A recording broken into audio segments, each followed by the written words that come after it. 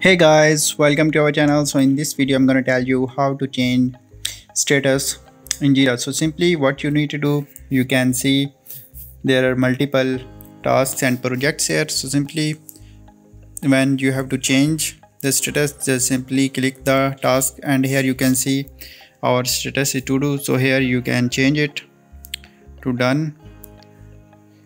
So you have successfully changed your status in tasks. You can also change your status in project as well.